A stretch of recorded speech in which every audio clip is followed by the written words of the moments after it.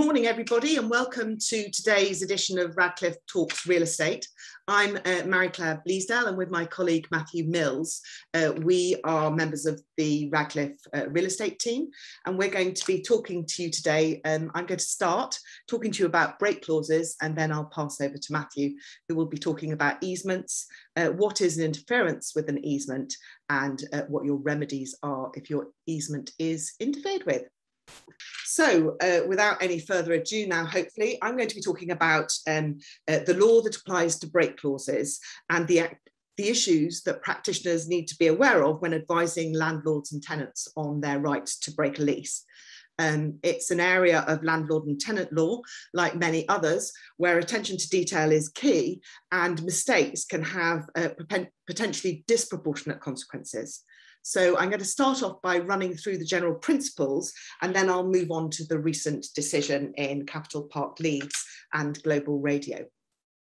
So I'm going to start really basic here. What is a break clause? Well, it's a clause in a lease that gives the parties to the right to end the lease early. It's similar to an option or a form of unilateral contract or if contract.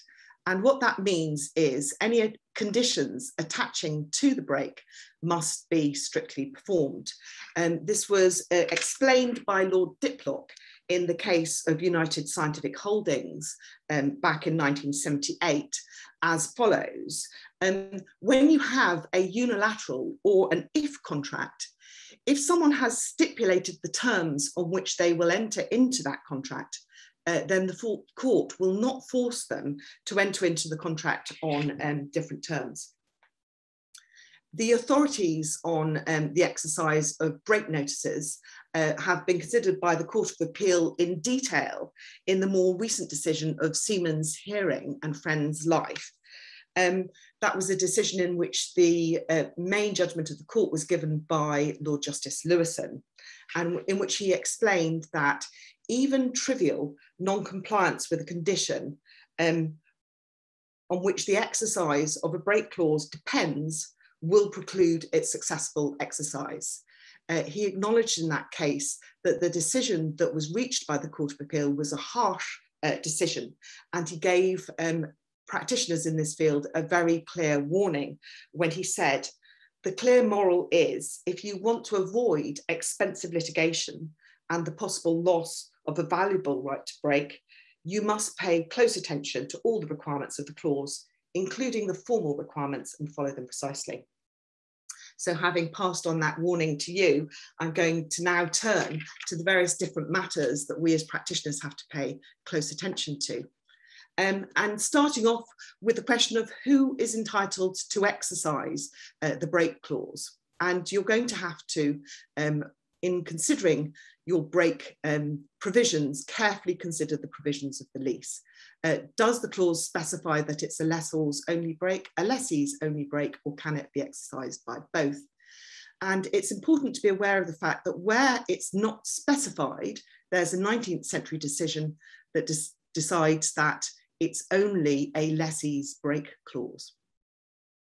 You're going to have to consider whether successors in title can exercise the break, and the answer to that question is they can, unless the break clause is specifically expressed to be personal only to the original lessee or the original lessor, and the authority for that is max factor.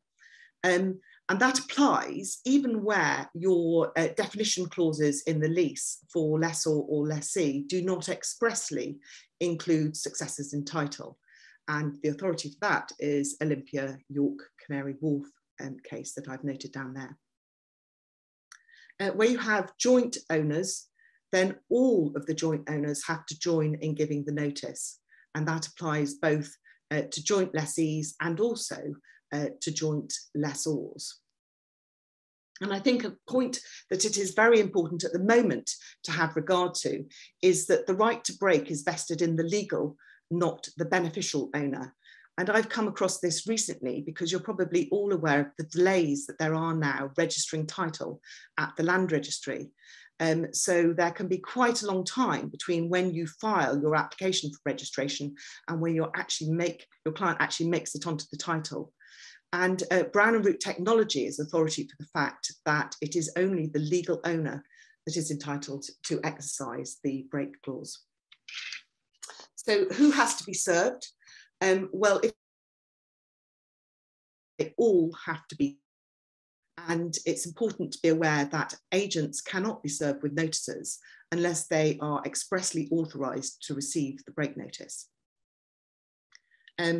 Again, you have to carefully consider the provisions of the lease in looking at how your break notice is served. There may be express requirements in the break clause on the mode of service, and if there are, those must be complied with.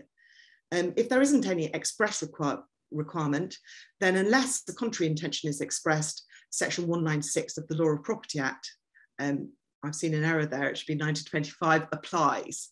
And the authority for that is Wandsworth and Atwell. And in the very unusual circumstance that Section 196 does not apply, then you're reliant on common law for the method of service, and you'll be aware that that requires that the notice is actually communicated to the recipient party. Form of a break notice. Well, there are various requirements in relation to form, and the most obvious is going to be in relation to timing. And break notices can be either rolling breaks, which can be exercised at any particular time, or there may be specific anniversaries or dates specified in the lease on which the notice, the lease can be broken. It's really important to comply strictly with any of these requirements, that is, both get the date correct for terminating the lease and also make sure that the correct length of notice has been provided, because time is of the essence in the exercise of break clauses. And where there is in the lease a particular requirement in relation to the form of a notice, again, that must be strictly complied with. So you need to check, is there a mandatory form of break notice attached to the lease? If there is, that must be used. Or are there an express form of words that has to be used?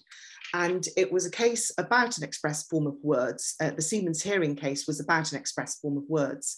The lease in that case required the tenant to serve a notice expressed to be served under Section 24 of the Landlord and Tenant Act 1954. The tenant did serve a notice that complied in all respects with Section 24 of the 54 Act, but omitted the key words, as the Court of Appeal found they were, in which it said that it was given pursuant to the Section 24 of the Act. And Lord Justice Lewison said that even though that had no practical consequences or any detriment at all to the landlord, the omission of those words meant that the break notice was invalid and the lease continued. So it really is an example of how very important it is to make sure that you have carefully considered exactly what is required and complied with it. And if there aren't any specific form of words required under the lease, then what you have to do, of course, is make sure that your words are clear and unambiguous. And so they must clearly state that the lease is being terminated and when it's being terminated. And you should be very careful not to use words that might be suggest to indicate that the tenant is only considering the exercise of its break rights. So what about mistakes? I think the first thing, of course, to remember if you think that you've made a mistake in a notice is check whether you have time to serve another notice, because you can serve further notices without prejudice to relying upon the notice that has already been served. And that must be the first thing to do, so that you can have a notice that isn't disputed as being invalid and you don't need to have to argue about the consequences of any mistakes. But mistakes aren't necessarily fatal, and the key case dealing with that, of course, is Manai and Eagle Star.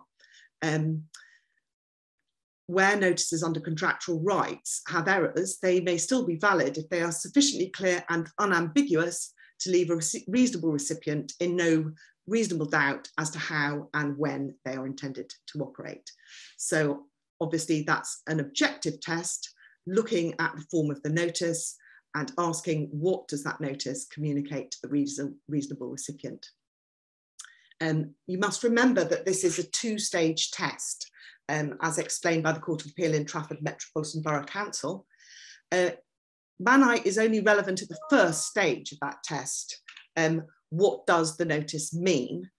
Once the court has decided what the notice means, it then has to turn to the requirements of the break clause and ask whether it complies with the contractual requirements of that clause. Mistakes aren't only made in relation to dates. It's fairly common to come across mistakes in identifying the landlord, and sometimes even, surprisingly, in identifying the lessee who's trying to exercise the break. And I've given you there some authorities that are cases in which the court has found that despite a mistake in naming the landlord, for example, putting the name of the previous landlord into the notice, the notice was nevertheless valid because it was received by the correct landlord. In Havant Internationals, Mr. Justice Hart decided that a notice given by a subsidiary of the tenant company was nevertheless valid. I think, though, however, it's really important to understand that these kinds of cases turn on their facts, and maybe also on the judge that you find yourself in front of on the day, because Mr. Justice Neuberger in Lemmerbell was not prepared to find that a notice which incorrectly named the lessee was valid. So your break clauses will frequently contain conditions which have to be complied with in order for the break to be exercised. And where conditions are set out in the break clause, they have to be strictly performed. There could be two different kinds of conditions: absolute requirements and then qualified requirements.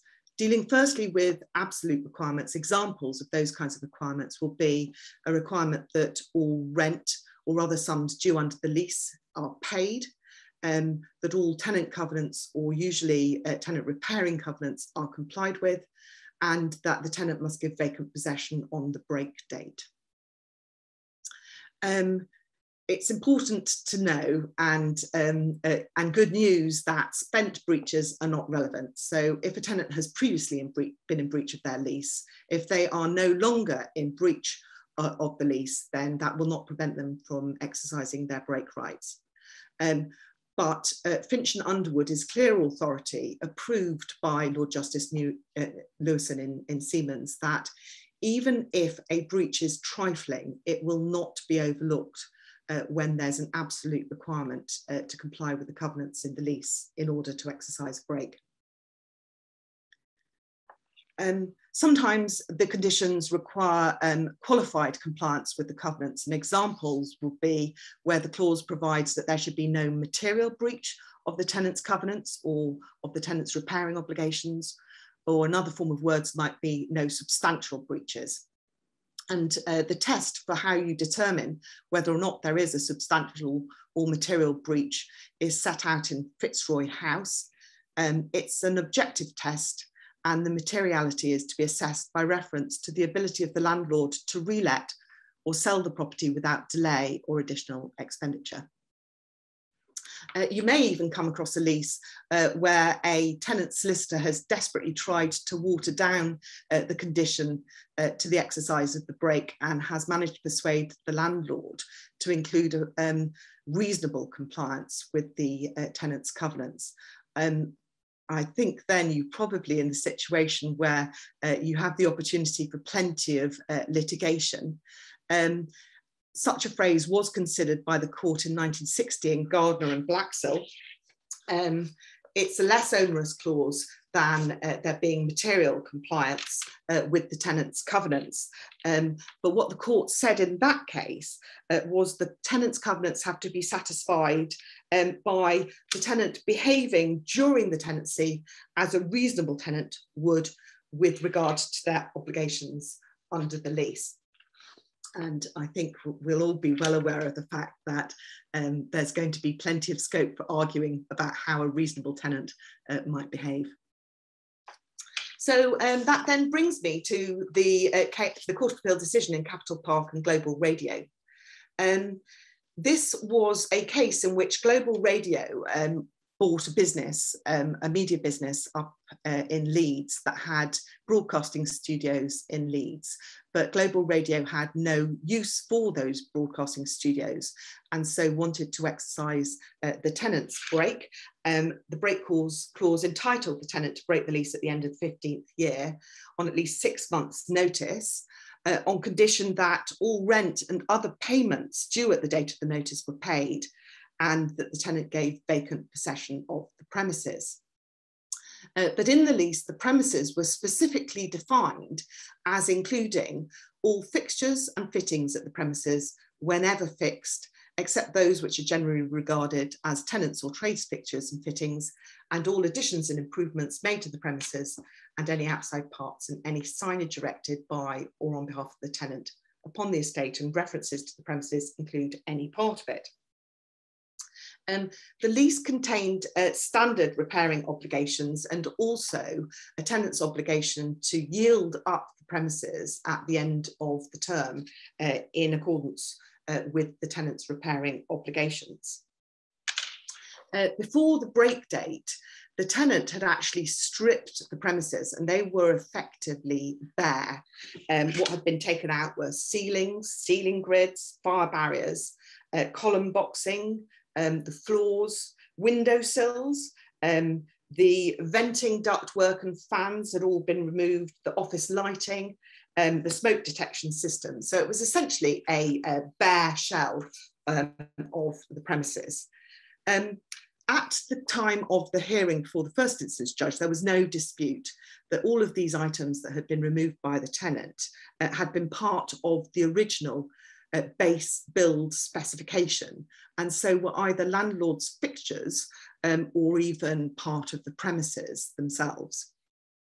And the first instance judge, when considering the state of the premises, made the following findings: that they were empty and devoid of essential fixtures and fittings, that the premises were dysfunctional and unoccupiable, and that the tenant had deliberately stopped works to reinstate the premises in the hopes of negotiating a settlement with the landlord.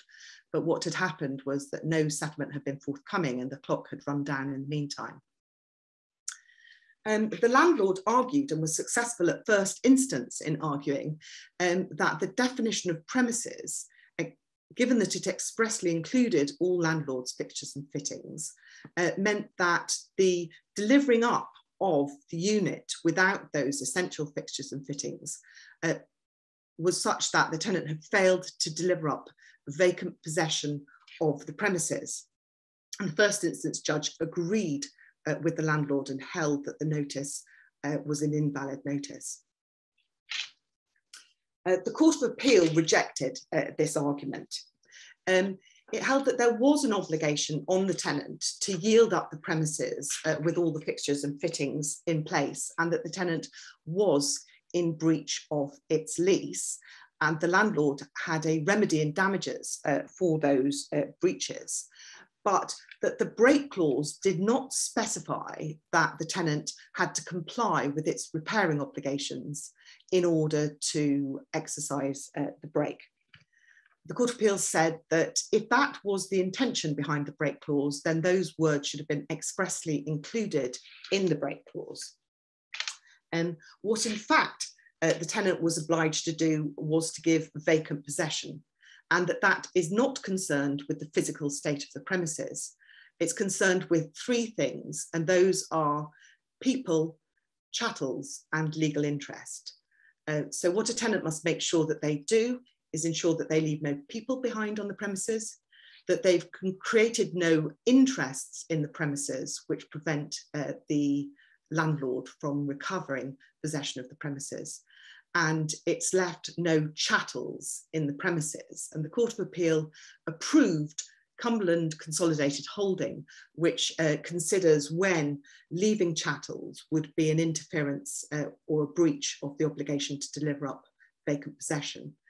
And in that case, what you have to show is that the chattels are such a physical impediment that they substantially prevent or interfere with the enjoyment of the right to possession of a substantial part of the property. So the Court of Appeal decided that that hadn't happened, and so the tenant had given vacant possession and the break notice had been validly exercised and the lease brought to an end. So the Court of Appeal decision is good news for lessees. The first instance decision had caused concern that break clauses might be even more onerously construed against tenants. And that is no longer a concern following the Court of Appeal decision.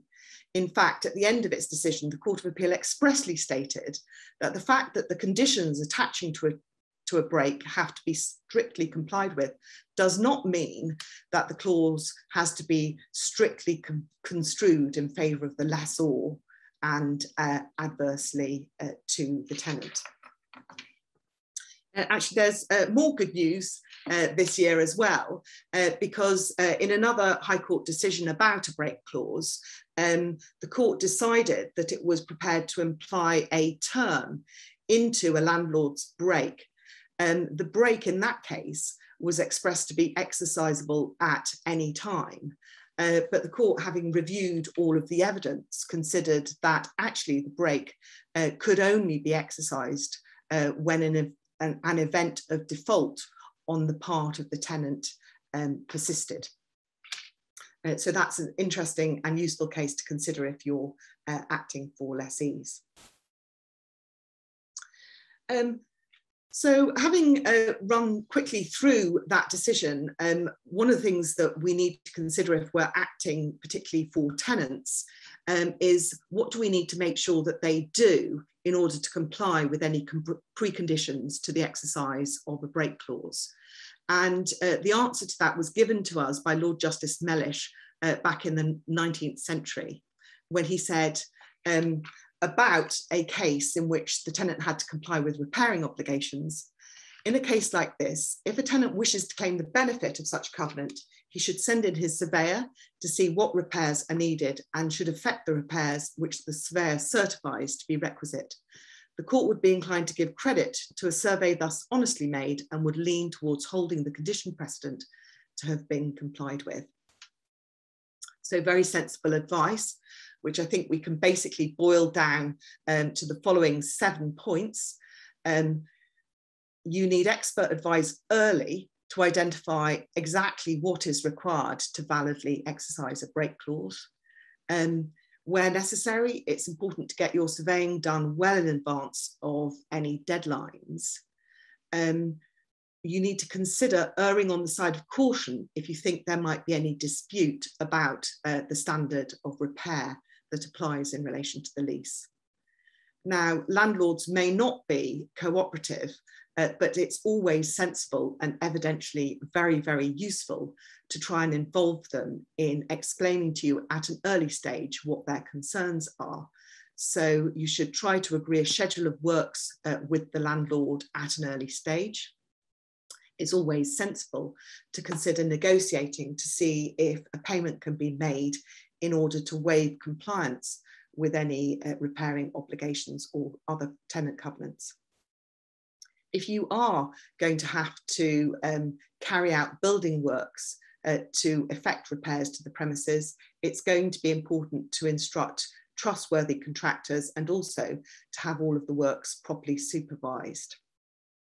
And then when the works have been carried out, ask the landlord surveyor to inspect the works to say whether or not he or she is satisfied with those works and to stipulate if there's anything that they aren't satisfied with.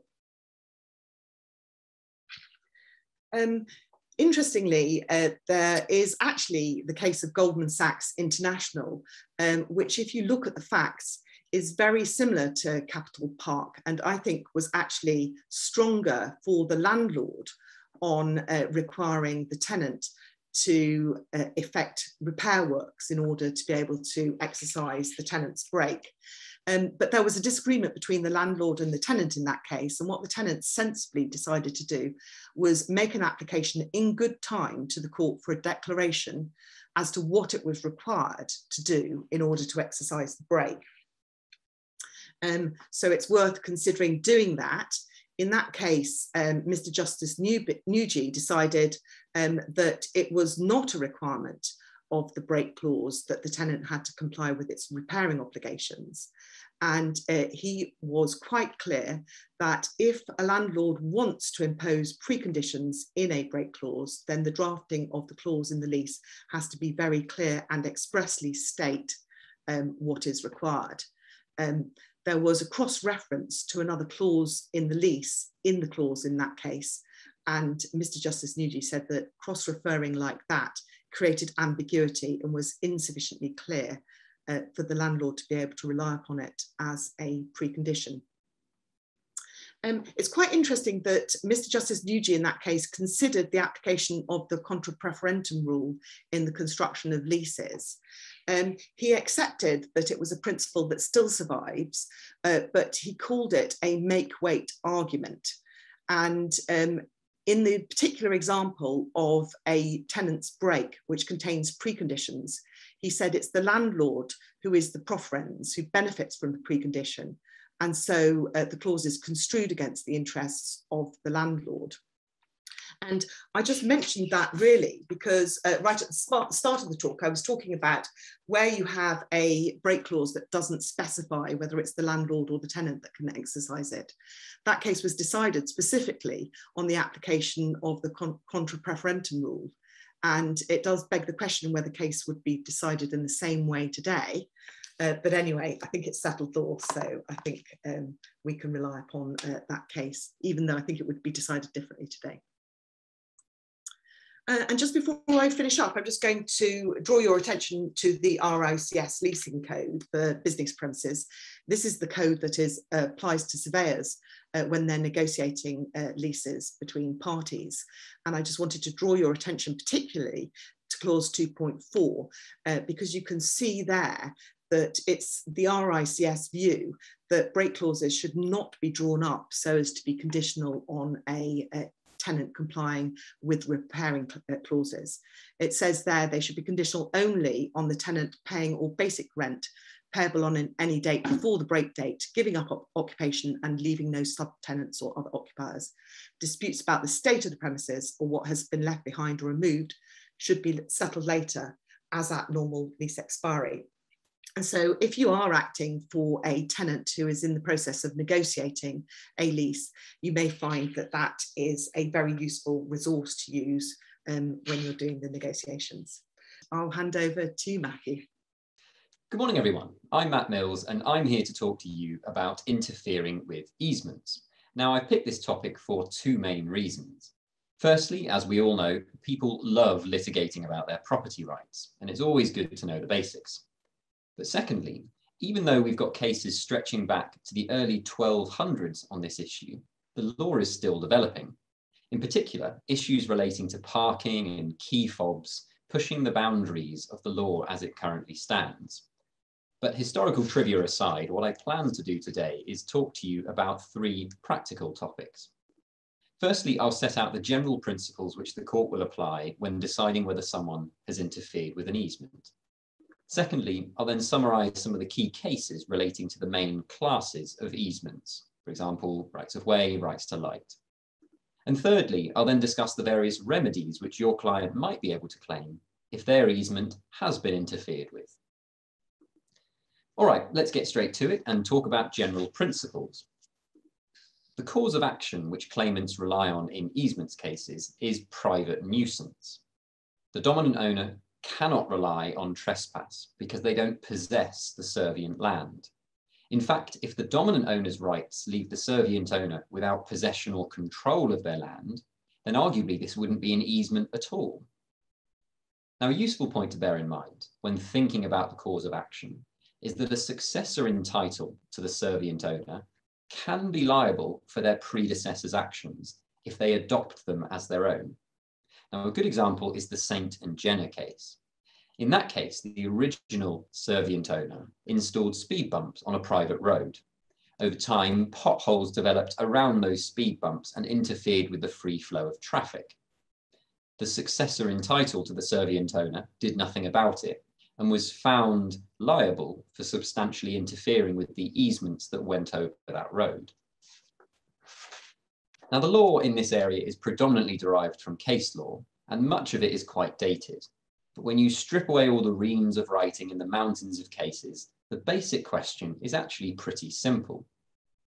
Has the defendant substantially interfered with the claimant's enjoyment of their rights? Now, you may be thinking, why on earth did I tune into this webinar if the answer is substantial? Well, the problem is the test is pretty easy to state, but can be quite tricky to apply in particular cases. Fortunately, we get a bit more detail from the well-known B&Q case. In a judgment which has been cited at least twice by the Court of Appeal, Mr. Justice Blackburn laid down 4 helpful propositions. Firstly, he said, the test is not whether the claimant is left with a reasonable use of the land. Instead, the question is whether it's reasonable for him to insist on the full extent of his rights. Secondly, unless the dominant owner's views are unreasonable or perverse, the servient owner can't say, well, Joe Bloggs wouldn't complain if I did this, why should you complain? For example, if a dominant owner has a right-of-way which allows them to drive or use a horse-drawn carriage, the dominant owner is entitled to insist on using a horse-drawn carriage, even if everyone else in their right mind would use a car. Thirdly, the servient owner can't just deprive the dominant owner of some rights and say, well, you've still got other rights left over, that's enough. For example, if the dominant owner can access a route at any point along a boundary, the servient owner can't just build a wall along the side and install one door, even if they let the dominant owner choose where that one door goes. Overall, in summary, the test is one of convenience and not necessity or even reasonable necessity.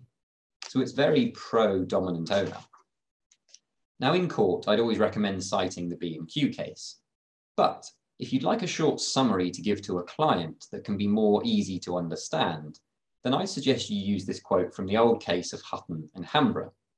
There, Chief Justice Cockburn said, the question is whether practically and substantially the easement can be exercised as conveniently as before, or whether the dominant owner has really lost anything by the alteration made by the servient owner. If you think that for all practical and useful purposes, the easement is the same as before, fine for the servient owner. If you think otherwise, fine for the dominant owner. So these are the general principles, and as you can see, they're pretty high level and vague. So what I'll try and do now is give you a bit more guidance on the 5 most common types of easements. And of course, we start with rights of way. As Halsbury explains, the question whether any particular interruption amounts to an unlawful interference depends upon the nature of the right of way, the place, and the general circumstances of the case. For example, it's more acceptable for a servient owner to lock the outer door to a block of flats on a busy street than it is for the servient owner to lock a remote field gate in the middle of the countryside. To put it bluntly, context is king. But let me talk about some specific issues that might be helpful for you and your clients. Even an occasional obstruction to the right of way can be a substantial interference. For example, in the Dugdale case, the court held that running a small number of trains along a disused train track, which was where the route of the easement went, amounted to a substantial interference. Similarly, narrowing the width of the route of the easement can amount to a substantial interference. On the other hand, though, don't forget that servient owners are perfectly entitled to build right up to the very boundary of the route. There is no entitlement to swing space, as it's sometimes called. Similarly, it may be a substantial interference to construct a tunnel over the route if that restricts the height of vehicles which can pass along it. So in short, the general principle is that the servient owner cannot alter or interfere with the route of the right of way unless there's an express power in the grant for them to do so. That said, the interference does not need to be on the land itself. For example, in the Waterman and Boyle case, Lady Justice Arden, as she then was, suggested that making loud noises next to a cattle track could amount to a substantial interference if those noises prevented the cattle from passing along the track. And finally, the court can take into account the servient owner's motive in interfering with the easement. In other words, the court's more likely to find that an interference is substantial if the servient owner's acted with malice. Now, one of the most common issues in rights of way is the installation of gates and locks. The starting point is that a gate or a lock is by definition an interference, but it's not necessarily a substantial interference. And this is for two reasons. Firstly, the dominant owner's route does not need to be free from any and all obstructions. It's this question of substantial. And secondly, the courts recognise that servient owners sometimes need to have security for their property or their home. Now, in these situations, it's quite common for the servient owner to offer the dominant owner a key to a new lock. And in some cases, that will prevent there being a substantial interference, but that's not always the case. For example, in Page, the Court of Appeal held that there was a substantial interference where the servient owner installed an electric locked gate, which could only be opened with a fob or a code. The court said that fobs can be lost, codes can be forgotten, and visitors and delivery drivers might not have access to either.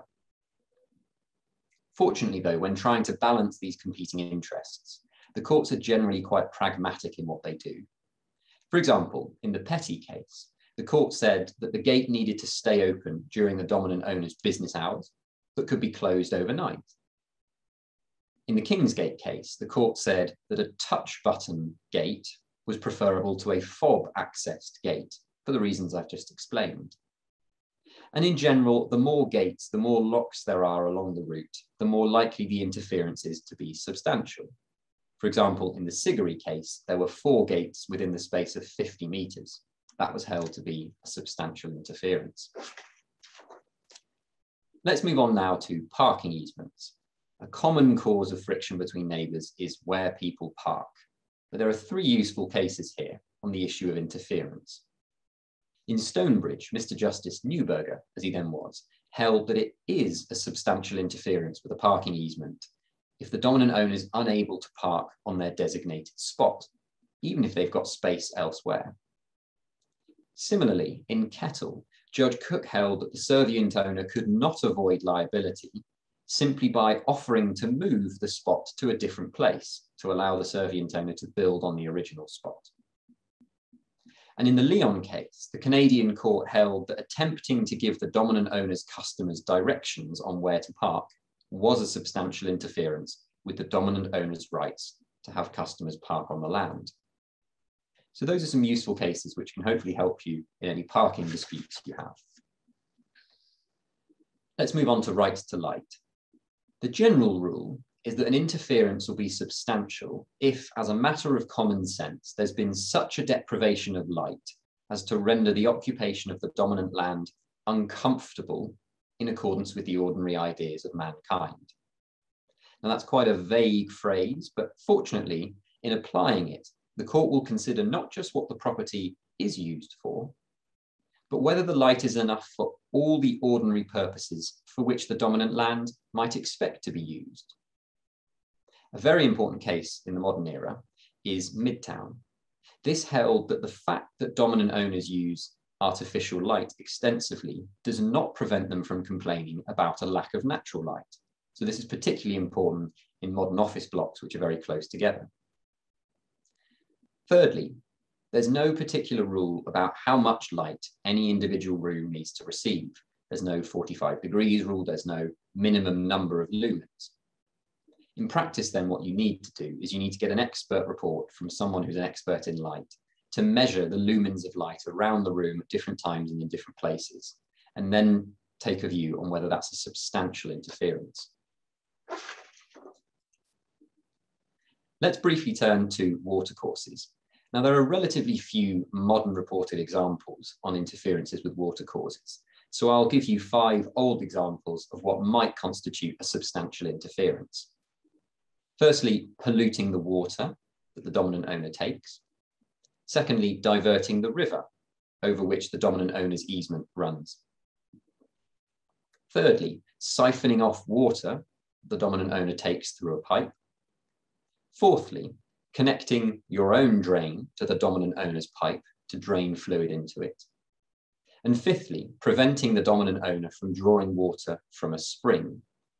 Now, as I said, these are quite old and quite niche cases, but hopefully they'll give you a starting point if you have a watercourse case on your books. Finally, I'll mention a couple of points about the right to support.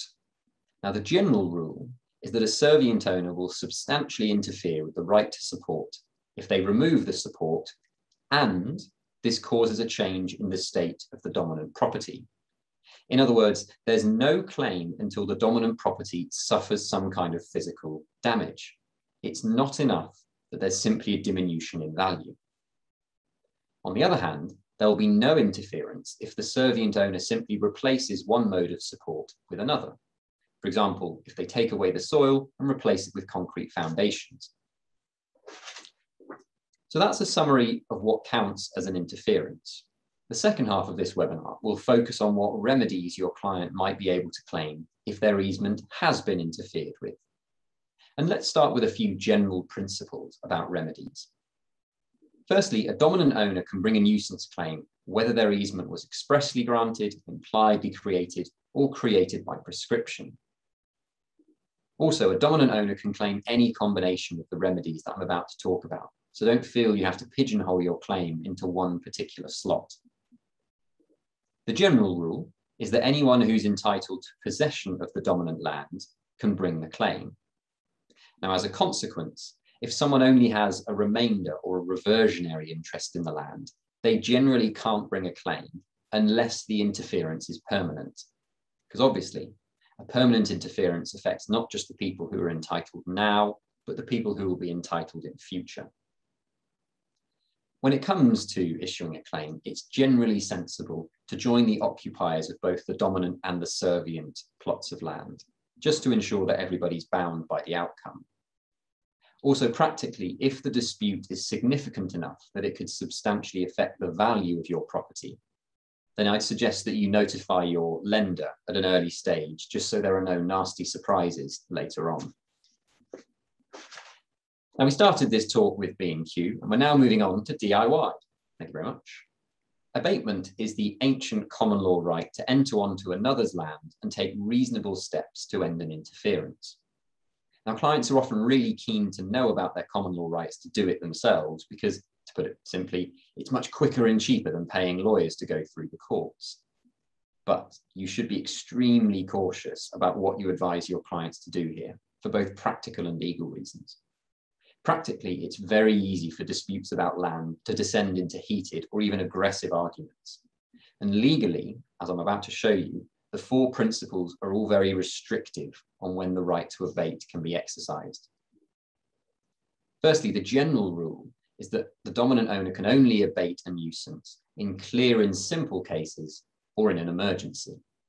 Now, a clear and simple case would be one where litigation is disproportionate because the interference is so easy to remove and so obviously wrong. For example, a branch has fallen off a tree. Secondly, if the interference is on the dominant owner's own land, for example, it's an overhanging branch, they don't need to notify the servient owner before they can remove it. But in any other case, if you're going to go onto the servient owner's land, you need to give them reasonable notice. You can't just rock up unless there's a real emergency. Thirdly, in all cases, the dominant owner must do no more than what's practically necessary to abate the nuisance. In other words, they must do what's the least invasive thing possible to remedy the situation. And finally, importantly, if this does go to court, the burden's on the dominant owner to prove that they acted lawfully. The servient owner hasn't got to prove anything. So for all these reasons, you should be very careful about advising your client to abate any kind of reasonably serious nuisance. What about the other side of the coin? Can the servient owner alter the route of an easement? Well, the answer is yes, if the original grant gave them the power to do so. In practice, though, very few easements have that power, and if there isn't an express clause allowing them to alter the route, then they can't unilaterally do so. Importantly, there's a case called Selby and Nettleford, which can really help dominant owners. What that case says is, if a servient owner blocks a right of way, the dominant owner is allowed to deviate around the blockage using other parts of the servient owner's land. Now, this doesn't create a new easement. This doesn't formally vary the route of the original easement. This is simply a temporary equitable remedy while the interference is still in place. And this can be a very powerful negotiating tool for dominant owners, because they can say to the servient owner, I have this right just to go around it, so you're not going to stop me. In many cases, though, what your client will really want is a final and binding decision on the existence or the extent of their easement. And that's where declarations come into it. A declaration is simply an order of the court recording a decision on an issue of law or fact. Now, declarations can be useful for both dominant owners and servient owners. For example, on the one hand, a dominant owner can seek a declaration to prove that they have an easement or that something would amount to an interference. On the other hand, a servient owner can seek a declaration that a proposed action, say a building project they've got coming up, would not amount to a substantial interference. And one of the key benefits of a declaration is that it will be binding on the successors in title to both parties. So to put it bluntly, a declaration settles the position long term. However, unlike other remedies, it is not contempt of court to go against the terms of a declaration. If, for example, the servient owner continues to ignore the declaration, what the dominant owner needs to do is apply for an injunction to enforce the terms of the declaration and then enforce that injunction if it's ignored. That can be quite an involved process. So if you are applying for a declaration, I'd suggest that in the draft order you add a clause giving the parties liberty to apply for an injunction to enforce any declaration. That can help speed up the process a little. Now, even though declarations are an important and long-standing remedy, there's surprisingly little judicial guidance on when the court will make one. However, fortunately, Mr. Justice Miles gave a very useful summary of the few principles we have in the recent Malvern Mews case. In summary, the power to award a declaration is discretionary. And what the court thinks is that there must be a real and present dispute between the parties as to the existence or the extent of an easement. But the claimant does not need to have a formal cause of action yet. In other words, there doesn't need to have been a substantial interference yet before you can claim a declaration. In practice, the court says, each party must be affected by the result in some way. Now, when deciding what to do, obviously, the overarching aim of the courts is to do justice between the parties. And importantly, the court will expect all sides of the argument to be put to it so it can have an informed view, because like I said, this settles the position long term. And finally, the court will not make a declaration if there's something else that could more effectively resolve the dispute, for example, damages or an injunction. Fortunately, though, it's perfectly possible to claim a declaration whether or not you're claiming any other remedy. That's what Rule 4020 of the CPR tells us. So this is how it's possible to effectively get a preemptive declaration. My final point on declarations is practical. When it comes to drafting a declaration, make sure it is as clear and unambiguous as possible. If you feel you need it, you can annex a detailed plan or some photographs to the order, because the last thing you want is for the situation indica to occur. In that case, the parties had entire litigation over the terms of a declaration. They then disputed what the declaration given meant, and that separate piece of litigation went all the way to the Court of Appeal. You can imagine how pleased the clients were at having to spend 2 lots of legal fees. So to avoid that horrible situation happening, make sure your declaration is as clear and unambiguous as possible. After abatement, an injunction is probably the most effective remedy in an easement dispute. And the main benefit and the main disadvantage to an easement are effectively the opposite of the benefits and disadvantages of declarations. On the one hand, injunctions are only binding on the parties to the claim. But on the other hand, breach of an injunction is contempt of court. So there's a much more powerful way of enforcing them. Like declarations, injunctions are a discretionary remedy. And a good summary of the relevant principles can be found in Snell's Equity, Chapter 18, which is on Westlaw Books if you have it. But in particular, the court will ask itself, is there a risk that the defendant will interfere with the easement again in future if no injunction is granted? They'll also ask, would damages be an adequate remedy for the claimant? Although in easement cases, the courts are generally pretty relaxed on this. Thirdly, the court will ask whether the claimant is guilty of unduly delaying in bringing a claim. And if they have delayed, whether this has prejudiced the defendant. For example, did the claimant let the defendant finish their building project before complaining about it? And finally, the court will consider whether either of the parties has acted particularly poorly during the litigation. For example, whether the defendant tried to steal a march on the claimant by building in secret, or whether the claimant has simply wildly overreacted to what is a relatively trivial interference. Now, one of the key questions for a dominant owner in an easement dispute is whether to apply for an interim injunction. Now, the answer to that really depends on the facts of your case. But in deciding this issue, I'd suggest that you consider the following practical points. Firstly, will something irrevocable happen if the claimant doesn't get an interim injunction? For example, will construction work begin or complete? Secondly, on the one hand, how inconvenient would it be for the claimant to wait until trial to get their injunction? Thirdly, on the other hand, how inconvenient would it be for the defendant to have to comply with an injunction that may be set aside at trial? Fourthly, how much additional work and cost would it involve to issue the application and attend the hearings? But fifthly, how likely is it that the defendant would capitulate entirely if you get an interim injunction? And finally, and quite importantly, can your client afford to give a cross undertaking in damages? My last point about injunctions is the same as the one I made about declarations. It's important to be as precise as possible about what you want the defendant to do or not do, because if there's any uncertainty, you have to go back to court. The last remedy which the court can award is damages. Now, typically damages are the least important remedy in an easements dispute because the parties are in general more concerned with establishing their rights for the future than about claiming a few £1,000s of compensation. Nevertheless, many clients will want to claim everything they possibly can from the defendant, particularly for the stress and inconvenience of the dispute. If your client does want to consider damages, then there are two things for you to consider. Firstly, damages for the cause of action private nuisance, and secondly, damages in lieu of an injunction.